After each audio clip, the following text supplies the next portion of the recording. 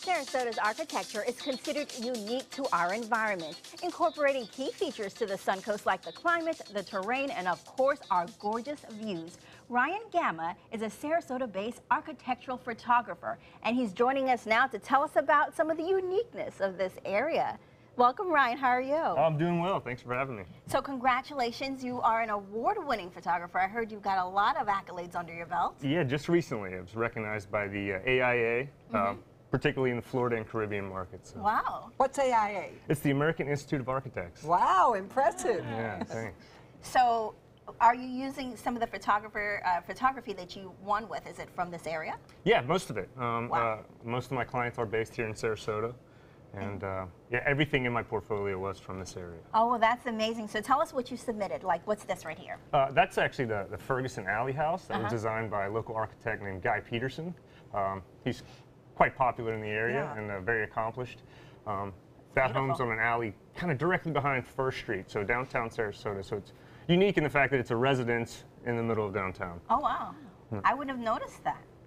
And that's the new pavilion we're looking at with the historic section to the right and the new cantilevered section to the left. It was designed by Sweet Sparkman, and that won quite a few awards itself.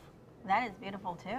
Thank you. Oh, I love this. Yeah, what is this one? That's a private residence in the Sanderling Club, so down in South Siesta by Turtle Beach, and that was actually designed by Guy Peterson as well.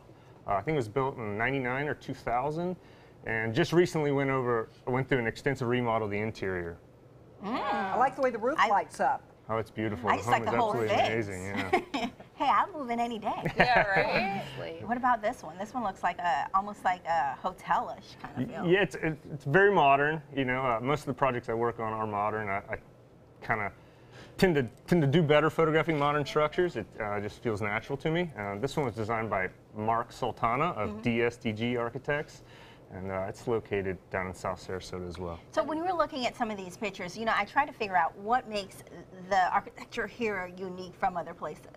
Well, Sarasota has quite a legacy of architecture of all sorts, but in particular modern design in residential and municipal projects. Oh, wow. From the Sarasota School of Architecture through to present day, we have a lot of modern structures that makes us unique in the fact that for a market this small, we see a lot of modern, which is something you might be more prone to seeing in, say, New York or Miami or larger markets.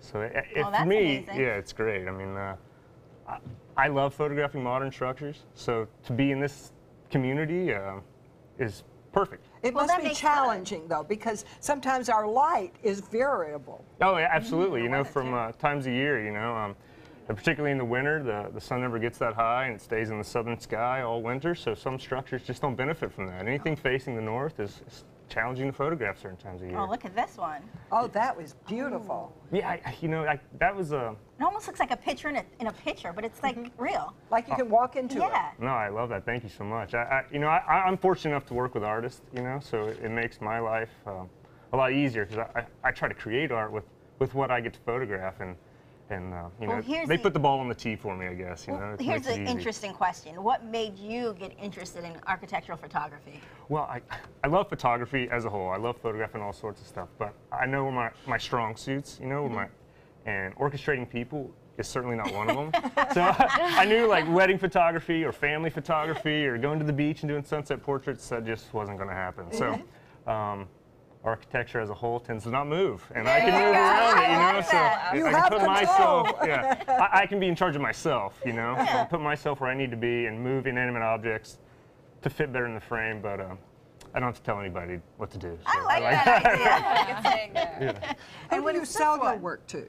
I'm mostly commissioned work by architects, designers, and builders. So they- you're already paid before you do it. That's yeah, good. yeah, to an extent, correct. Yeah. Oh, what is neat. this one we're looking at? That's actually a remodel of a home in Lido Shores. That's like the interior hallway. That was for another project for Guy Peterson. One of my favorite projects. This home was not a large home by any means, and it was just so well designed. You could see all the light coming in, and it was just naturally a bright and beautiful home, and just one of those spaces I wish I lived in. And was that doll planned? No, the dog was, Yeah. you know, around for the entire shoot, and the homeowner was quite funny about it. He was like, "Oh, let me know if I need to move her or anything." I said, "No, let's keep her in the frame. I love it. It feels natural, gives a sense of scale, and it's she's relatable, right you in the know." middle of the picture. Such a little hair. He was like, I'm not going anywhere. She was It's brilliant. my house. She's like, I'm going to give you something that's alive. Yeah, It's moving. she was brilliant. She followed me around all day, and I loved it. It was great.